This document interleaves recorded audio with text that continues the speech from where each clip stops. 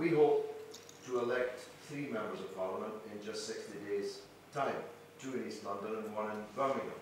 And if it's a hung Parliament, I hope it's a hung Parliament depending on 3 votes. And if it is, well, stranger things have happened.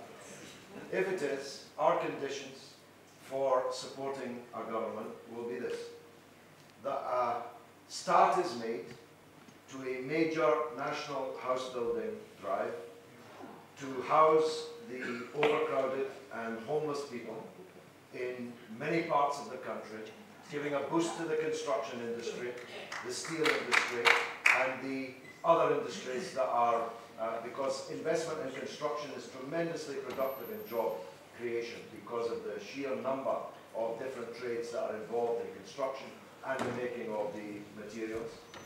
Secondly, that we use our ownership of the banks, which we never asked for, but for which we paid through the nose, to use those banks to reinvest in resurrecting British manufacturing capacity. Reopen the coal mines that have not been irrevocably flooded and invest in clean coal technology.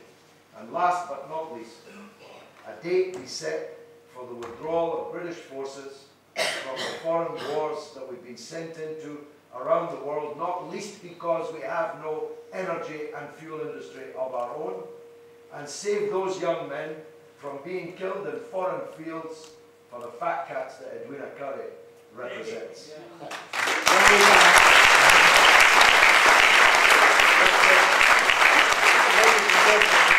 Ladies and gentlemen, this is probably going to be the last question because our panel have got to move on. I will come to you in a minute, sir, if I may. But I'd like the panel start with Mike and come round the table, and then George, thank you. It'll be over to Ken after that to wind this question up.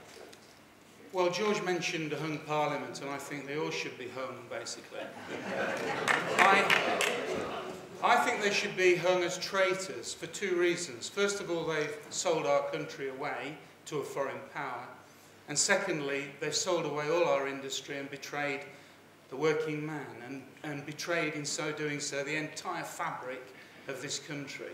It's time we in this country ruled our own government, made our own laws, provided subsidies if necessary to industry, but not everybody can be on a subsidy, because if everybody's on a subsidy, there's no money to subsidise. So we have to look at economics, and we have to be choosy. But the coal industry won't need subsidy. I'm telling you again, we make the cheapest coal in Europe at the moment. It's statistically there.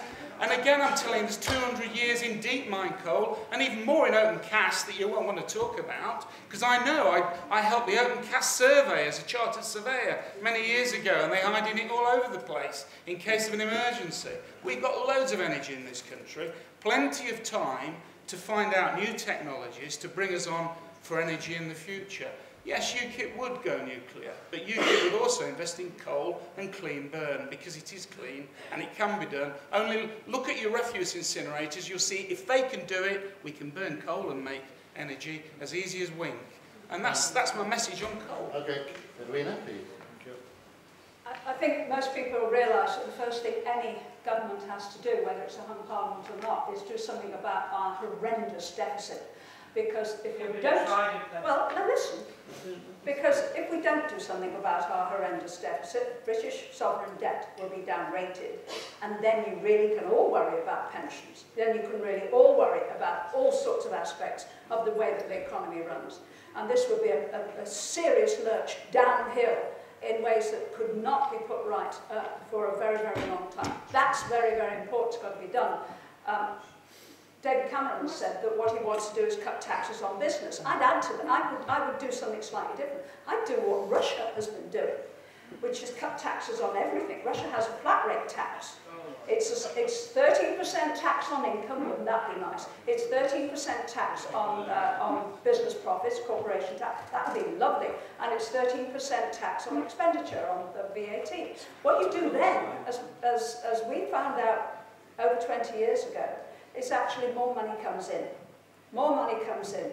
because more people are prepared to come, to register their businesses and to pay the taxes. And then you've got more money with which to do all the things that George wants to do, that I want to do, whether it's infrastructure, whatever it is. But at the moment, we've been spending money we do not have. We've all been spending money we do not have, and government in particular.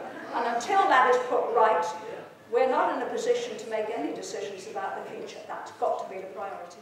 David Hanley. Well, I would disagree with quite a bit of this. One, when you say we've been spending money we haven't had, we've actually been spending money giving it to bankers who basically nearly bankrupted the country. It's not, I mean, I wish we had been spending more money on services, but actually most of it was going to the health service is not important. No, the health service is important. We have spent some money. It's not improved? Yes, it has improved. But ultimately, I think there were things I would watch. I would not actually rush to cut the deficit immediately. Because if you do this, the thing I've talked about is going to throw hundreds of thousands of people out of work. It's going to mean that major cities that are already in trouble, people are going to have less money. I would reverse the capital plans for massive cuts in infrastructure, which is moment in the government's program. And I'm afraid I would introduce some new taxes. I don't know how much they would raise, but I am absolutely fed up with non-dom Lord Ashcroft type figures who think they can use this country as a nice place